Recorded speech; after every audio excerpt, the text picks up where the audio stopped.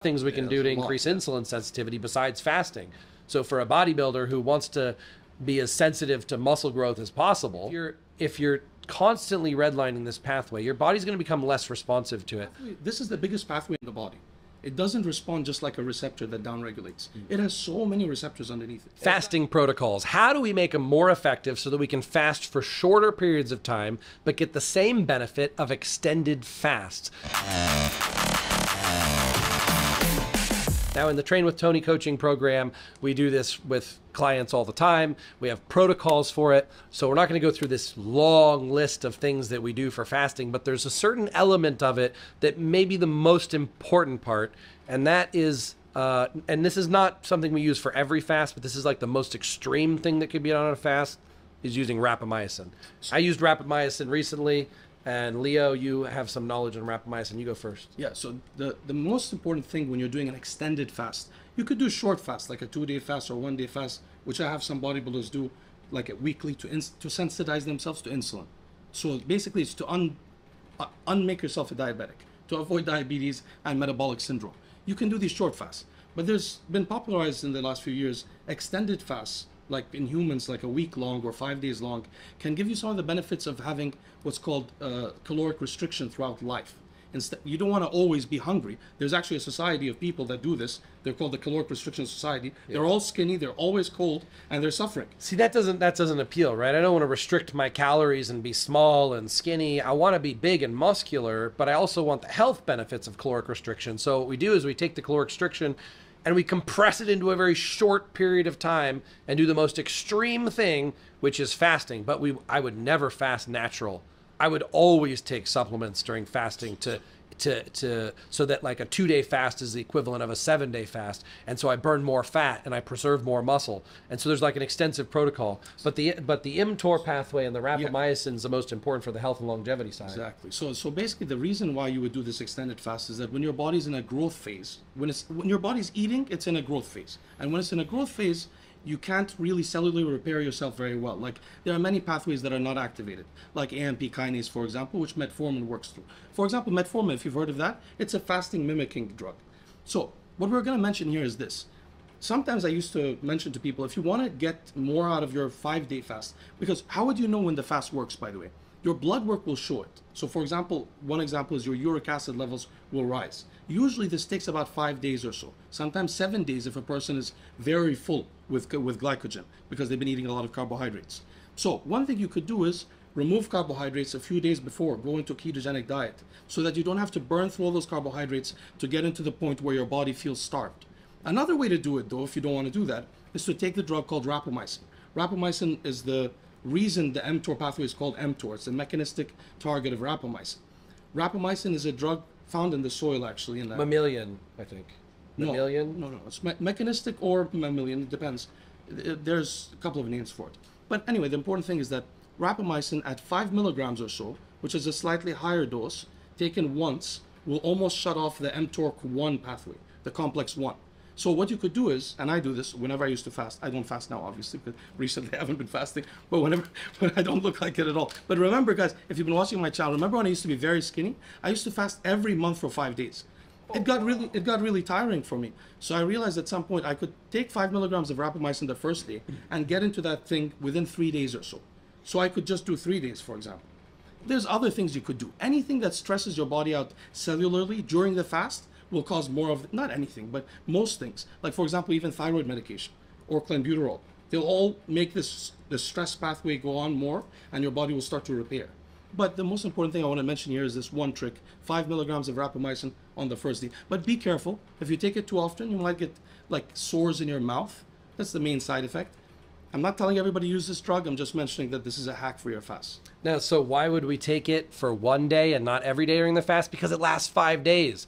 The problem is if you block MTor, you can't build muscle, and there's other drawbacks to blocking MTor. There's another problem. The main problem is that if you take it too many times, you'll block MTor complex 2, which you don't really want to block. That's not the same kind of thing. It actually has negative effects in your body. So the issue is, what dose can you use for how many days without blocking MTor 2? And most people think now it's about 2 to 5 milligrams once, not 5 milligrams 2 days in a row. That's a bit too much. So that comes at the very beginning of the fast, and that puts our body into a fasted state as far as the mTOR pathway immediately instead of having to wait. And then it's like the pendulum theory. You know, when we're trying to mass blast, we're maxing out mTOR, which only works if your mTOR pathway is sensitized, right? If you've already been blasting a while and then you do a mass blast, you're not going to get much out of it. But if you, just like in a bodybuilding show, you starve yourself a little bit, not in order to get a rebound of how much weight you gain, but to resensitize the body's pathways for growth. You swing the pendulum back towards fasting, the body gets very hungry, wants to grow, resensitizes the mTOR and other muscle building growth pathways, and then you swing it the other way and mass blast and get huge because your body's so hungry and it wants it, and the growth pathways are sensitized and they work better. So like the rapamycin is the way to swing the pendulum all the way to the extreme fasting. Like in just 5 days, it's like you fasted for a month because you've swung the pendulum so far in that direction, but during a compressed period of time so that we don't have to be like starving Ethiopians all the time for health and longevity. I'm not completely sure that the mechanistic target, the mTOR pathway is resensitized. I think that the growth you're talking about is mainly from insulin sensitivity, which will also come from fasting for sure. But I think that's the main issue. That's why I have bodybuilders fast like 1 day a week, always, and then like 3 days in the month. Not everybody does. Nobody does it, actually. They all refuse to do it. They refuse the 3 days. But fasting for 24 hours once a week is a really easy way to not have to swing so often. Yeah. So you can have a longer blast. I'll go into a little bit more detail on why I say resensitizing the mTOR pathway. Whether it's true or not, it's a theory that Coach Trevor had. And Coach Trevor is still the most brilliant underground bodybuilding chemist I've ever met. With a combined knowledge of pretty much everybody I've met in the industry in one person. And he would emphasize how important it is to resensitize mTOR. He would say that if you're redlining mTOR all the time, your body would start resisting growth. And if you resensitize it through fasting, this is before rapamycin, because actually, Coach Trevor did talk about rapamycin a long time ago. But nevertheless, we didn't use rapamycin on clients back then. What we did was use a little bit of fasting here and there.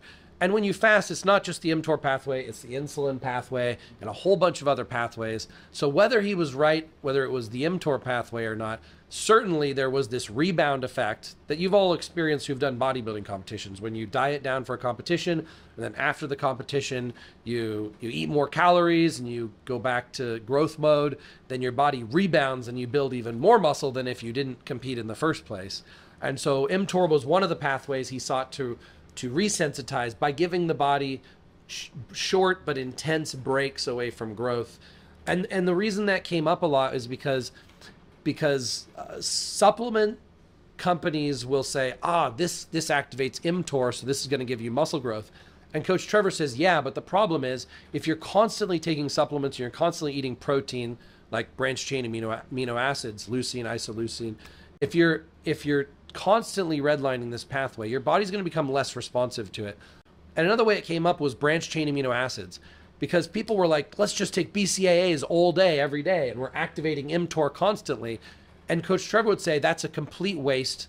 BCAAs are a complete waste. In fact, it's negative because you're activating mTOR, but you're not giving your body the protein that it needs to build during that time. And so you're wasting your shot. You're like taking this shot to increase mTOR, but you're not giving what it needs, and you're desensitizing that pathway for other times when you could have been more sensitive to that pathway and actually gotten muscle growth out of the protein you're eating. So he was saying, instead of taking BCAAs by themselves, if you're ever going to take BCAAs, just take them when you're having a meal that might be slightly deficient in these, so you can get more of an mTOR effect, so you can get more muscle building out of the protein that you do eat when you're eating more complete proteins. For example, vegetarians, when they're having incomplete proteins from their vegetarian food, they can sometimes add something like a BCAA, which activates mTOR more and makes use of the proteins that they are getting in. I disagree with almost everything you just said.